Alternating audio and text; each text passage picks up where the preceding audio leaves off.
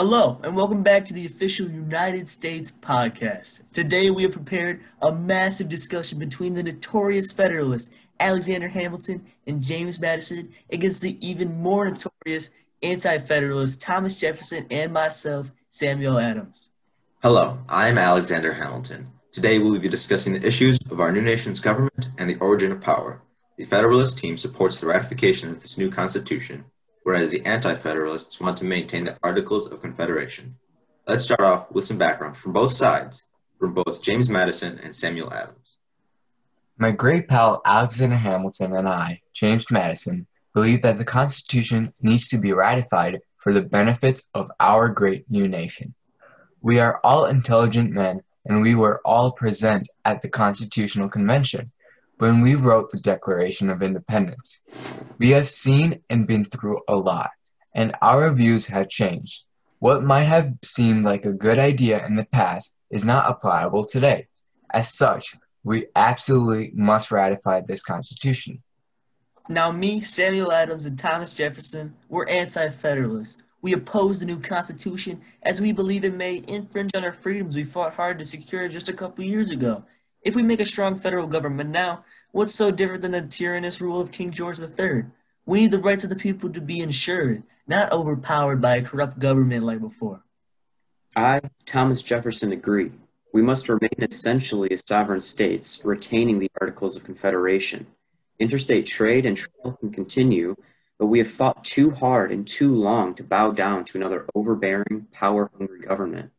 We have seen with Great Britain that power goes straight to the heads of a centralized government. Remaining separate entities and forming a tight allegiance and pact of friendship, both defense and economic support, is the most beneficial for everyone involved. As we have seen over the past 10 years, our country is completely unprepared to lead the world as a modern republic. We are only a loose collection of states with little to no overhead deciding our course of action.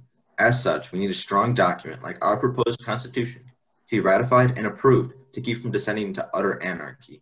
We need a delegation of Congress to make our laws and keep order, rather than the complete lack of control that we have now.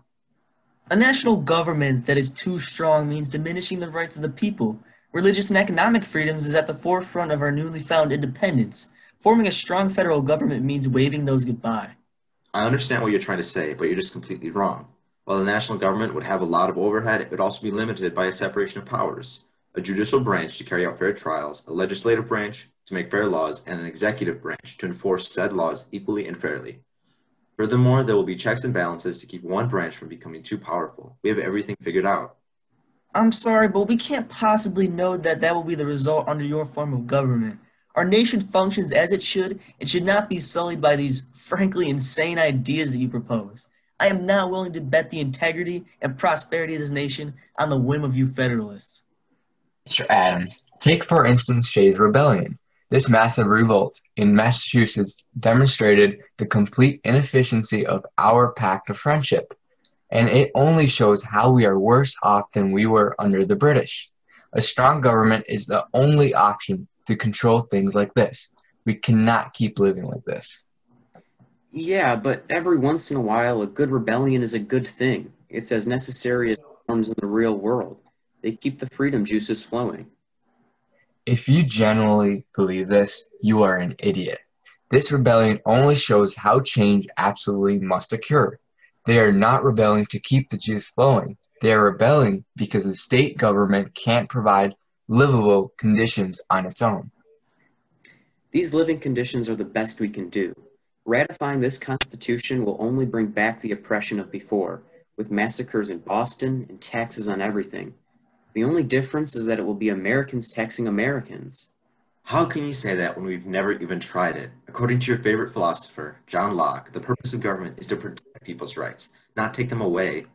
This is a necessary risk we need to take for the betterment of everyone. I'm sorry, guys, but that is all the time we have today. So thank you all for listening in onto the official United States podcast.